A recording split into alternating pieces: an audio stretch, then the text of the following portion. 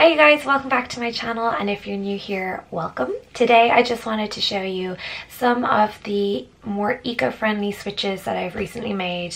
I'm trying to be a more conscious consumer, not just buying stuff because I want it but because I genuinely need it, and also making more environmentally friendly swaps for different products and things that I use. And it's actually been so much easier than I thought it would be.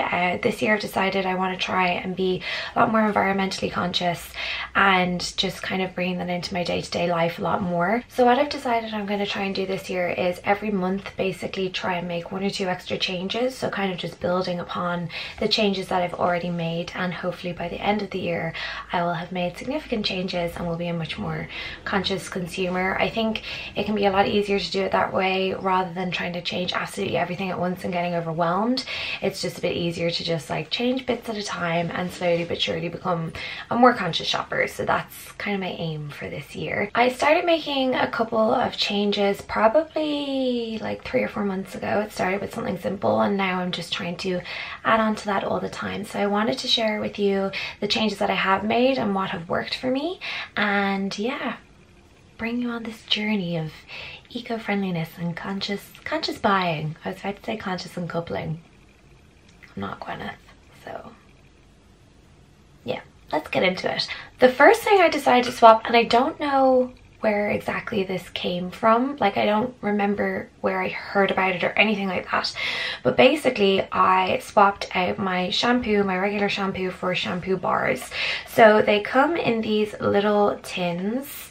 So I've obviously used a lot of Lush. I have 2. So this is the one I started with. It's the blue one, and it's good for oily hair. So I noticed that my shampoo was running out and I was like, oh, I really don't remember where the shampoo bars thing came from. But I went into Lush and I was like, hi, I want to try out shampoo bars. Do you have any for greasy hair?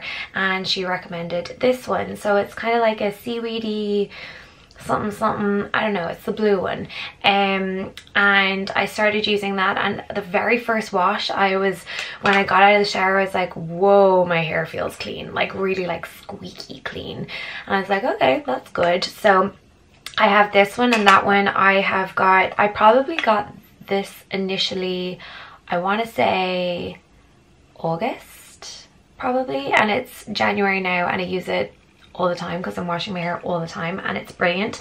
My cousin also got me this one for Christmas, and because she's like me, she suffers from that whole irritated scalp with psoriasis thing, which is obviously so much fun. It smells really good, but this one is good for if you suffer from like irritated scalp or anything like that. So I kind of go between the 2 of those. Super easy to use. You basically just take the bar out of the thing, rub it into your hair, it lathers really quickly, it rinses out really easily. Bob's your uncle. There you go, clean hair. So that was kind of the first change that I made. And then I've basically just become obsessed with Lush since then. So I'm going to show you a couple of the other things that I've got. I haven't got a conditioner bar yet. And the reason being is that I'm really slow to use conditioner. I only use a tiny bit on my end, so I still have some left in my bottle.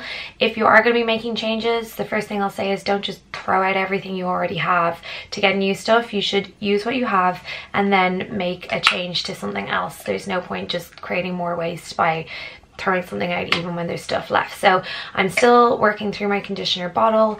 Once that's gone, I will be trying out a conditioning bar or something similar from Lush. But let me show you what else I've got. I've shown you this in a previous video. It was the Charity Pot hand and body lotion, but they also have it in a bar, which is obviously better because it's zero waste, even though you can reuse these pots and all that kind of stuff. Yeah, so it's made from 100% recycled plastic, but if you want to reduce again and have 0 waste, it comes in a bar. So it's the exact same moisturizer, just in a bar form, and it's really easy to use, and it smells divine. You basically just like warm it up and rub it on, and then you're moisturized. It's super easy. So these are the exact same scent and all that kind of stuff. I don't know what scent it is, it just smells clean. So that's all you want really. So that's my moisturizer, and I'm still kind of using this one at the same time. I also got, my physiotherapist said that all my muscles in my legs are overly tense and I need to massage them. So they have these little massage bars that look kind of like Lego, and basically you can massage while washing. So that's my new bar of soap that I got. And then I also got a deodorant bar, because I'm not a big fan of spray-on deodorant anyway, because I find the residue spray stuff goes absolutely everywhere. And then I'm also not a fan of the stick, because I feel like you actually don't get that much deodorant in it, and then it's just a plastic tube. So I got this instead. It's their deodorant bar, basically. It smells so nice. So basically you just rub that in and you're good to go. It's easy peasy. They do have different types. I should say that for all of these things. Like there's different shampoos for all different types of hair. There's different deodorants, so you can actually get it in powder form. You can get it in kind of a chalky bar, or you can get it in a bar that's this, which is more like waxy and like a soap. Their moisturizers come in millions of different scents and all that kind of stuff. So like for me, I have sensitive skin. I haven't had a reaction to anything that I've used at all, and the products are really gentle. It's all natural, so the chances of you having a reaction are slimmer, I would imagine, because it's not chemicals, it's, you know, natural ingredients. Those are some really easy beauty changes that I made. Everything's from Lush, so the moisturizer, the shampoo bars, the deodorant, the massage bar. I'm looking down here because they're on the floor beside me, but they're really easy changes. They come in either reusable kind of waxed paper like this, or they come in the tins, which are obviously reusable, and you just go into the shop with your tin and you get your new bar. And it's just a great way to reduce your footprint and get closer to zero waste when it comes to your regular beauty products. Another beauty change that I have made is that I have got through all my cotton wool, and instead I am using these. They're my little cotton wool glass jar thing. Basically they are reusable cotton pads. They're like a fabric, they feel the same as cotton wool, and they're really soft, like really soft. As far as I can remember from when I bought them on Amazon, they are made from bamboo or something. I could be totally wrong there. I will leave the link in the description below. But instead of using cotton wool, I am using these cotton pads instead. And basically what happens is you clean your face with them. It takes everything off as normal. They're extremely effective, and it comes in this little wash bag. So when you're done, you can pop them into the wash bag and wash them. So I'm just using my normal makeup remover products that I have been using this whole time, the Glossier Milky Jelly cleanser, but this has been working really well so far. So I just basically, once I finish with my cotton wool, I just refilled it with these instead. So I will link down below where I got these on Amazon. Obviously for any of the things that I'm talking about today, if you can get them locally rather than ordering them on Amazon, and obviously not incurring, you know, the environmental costs of ordering that and the packaging and do get it locally. But I will link to everything on Amazon that I bought on Amazon or Lush or wherever where possible, just in case you can't get them locally. Okay, now the next two are really obvious ones that I feel like everyone has gotten on board with in the last while. I'm still going to talk about them anyway, just in case you haven't. Obviously coffee cups and water bottles are a huge contributor to waste and are filling our oceans, and it's just, I think anybody who watched like that David Attenborough thing is just like after seeing it. Obviously getting something like a reusable water bottle, this one has a nice convenient little straw as well and a little holder. It makes a lot of sense. There's so many refill places in the airport, all that kind of stuff, so there's no excuse really. I got this one at work. It's branded, so that's why I'm covering it really weird, but you can get also steel ones if you don't want to have a plastic one, whichever works for you. I also have a keep cup, but that is downstairs being washed because I left coffee in it, so it's a bit stained. But that is obviously like the glass reusable cup with like the rubber, I have the rubber kind of handle thing, not handle, rubber grip on it, and that has been brilliant and great to use for coffees. However, I did recently forget it,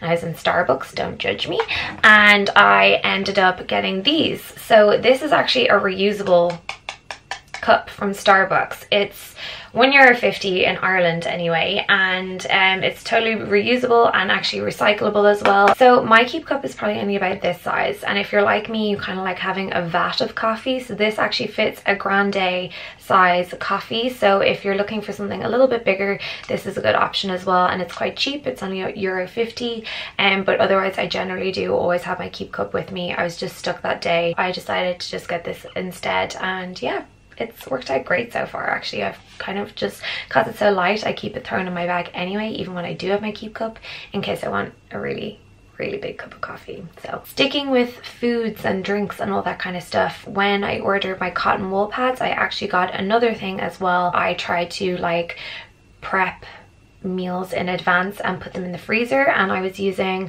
lunch boxes for some and then plastic bags for other things, and obviously I want to cut down on my use of plastic bags, so I got this little set and it's really good. This comes in the set. I'm going to take you through everything now, but the main thing that I wanted to get out of this was these are reusable silicone Ziploc bags. Hold on, what way does this, oh yeah, this way. Ugh. They're still a bit stiff because I haven't used them yet. But basically you remove this thing at the top and open it out. And it holds 4 cups, 1,000 milliliters or 30 fluid ounces. You can see that on the side. And it also stands up, so you can stand up all your stuff in the fridge. That was really like presenting it there. They are freezer proof, fridge proof, dishwasher proof, microwave proof, all that kind of stuff. They came in 4 different colors in my set. So when I'm meal prepping now, I generally try and make like 5 meals at a time. So this is great because I can have 1 that day and then 4 in the freezer. But this set also came with 2 other things. So the second thing, which I think is really good, are these toppers. So I used to use a lot of like tin foil or cling film. I think in the States you call them aluminum foil and saran wrap. I don't know, I think you do, to like cover my foods if I wasn't using things, or you know, if I made a big pot of something and I wanted to cover it in the fridge, I would use tin foil or cling film. And I've got 1, 2, 3, 4, 5, 6 of these in different sizes now to cover up. So they're really stretchy material, and they've got these little tabs to help you pull them off different like lids and jars and stuff. This one would fit on a jar, or you know, if you cut up like an avocado or something, you can actually pull that over the top of the avocado and cover it. The big one, they kind of stick together. The big one is huge. Like you could definitely cover like a casserole pot or something with this. And they're just really stretchy and really cool. So I haven't, as I said, like I got these basically the day after I meal prepped, so I already had stuff in plastic bags, but I will be using these from now on because it's just a much better, more reusable and sustainable way of covering your food, and they all just stack together real small and you can throw them in a drawer in your kitchen, and it's just easy peasy. But there was another thing that came with this set. This set is great, and it came with these, and these are at first I was like, why did they give me makeup brush cleaners in this? You know, the way you can put your brush in and like clean it, but they're not. They're silicone sponges for washing your dishes with. So rather than using, you know, sponges that you have to throw out and replace all the time, these silicone ones, they're kind of like rubbery with these little spike things. Lord knows I will not be able to get this to focus, but kind of little spikes to help you clean off dirt, and it comes with 2 of them. So I thought that was really good. That was a really good set. So I will be cooking up a storm, cleaning all my stuff, meal prepping, covering things up. It's gonna be great. Got it all. Okay, what else did I want to talk to you about? The second last thing I want to talk to you about, and this is something I was super conscious of, especially around Christmas. Obviously we're all buying each other presents at Christmas and there's lots of gifting and all that kind of stuff, but I actually bought a lot of canvas bags around with me so that I didn't have to get bags when I was in the shops. Canvas bags are a really great alternative to shopping bags. Like this one I got when I purchased stuff in Glossier, this one I got in work, and they're really great to just have in your bag and to use if you're going food shopping or clothes shopping or returning stuff or whatever it may be, because they fold up really small. Let me show you.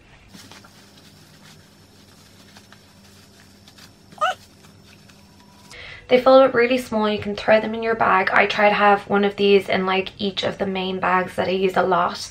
So like my work backpack, my crossbody bag, and my more casual backpack. I try to have one of these in them all the time because you never know when you might want to pop into the shops and bring some stuff home or whatever it is. So these are a really great reusable alternative to using bags in shops, or you know, any plastic bags. Like I feel like Ireland has had the plastic bag levy thing for so long that I actually don't even remember the last time I got a plastic bag, which is brilliant. But just this is even better again than, you know, getting the paper bags or anything in shops. It's just more reusable. There's actually one that I really want. There's this Irish illustrator, I will put her information down below, but she has such a funny canvas bag. It's like, you know, when someone says something and you're like, oh, that's hilarious, but you're not laughing. It's like that on a canvas bag. It's amazing. The last thing I wanted to talk to you about is having plants and greenery in your house, especially if they are air purifying. So this plant I have here, just there, that is called mother-in-law's tongue, and it's a really, really great plant for cleansing the air. It's actually also a very like hardy plant. It doesn't require a ton of watering or care or anything like that. It kind of just does its thing. So we have a couple in the house, obviously one here and one in the hallway when you come into the house, and I think there might be another one or two. But if you're looking for a great plant that's just going to purify the air and it's really easy to maintain, then I would definitely recommend that. I know there are lots of other plants that are purifying or air cleansing, so I will leave an article down below on some of those because they're just great to have in the house, and definitely would recommend you guys purchasing one. Okay, so those are the changes that I've made. I'm really trying my hardest to be a more conscious and environmentally friendly consumer. I'm very far away from being zero waste. Obviously that should be all of our goals, to reduce our waste as much as humanly possible, and I'm definitely a beginner. I'm learning, I'm trying things out. So I would love to hear down below what you guys are doing to try and be more environmentally conscious, and if there are any other things that I can implement really quickly. I'm all ears because I really want to learn and I really want to get better at this. I hope you guys enjoyed this video today. If you did, then you can give it a thumbs up and you can subscribe down below, and I will see you guys in the next video. Bye. Okay, so I clearly left my hair up in a hair tie for too long. Here's the sun, so now I'm super blown out. Now I need to leave some space in between my sentences. Barely drawing breath. Okay, like 17th time's a charm. Take 75. Allergy. Let me start that again. Oh, I'm still filming. Oh, okay.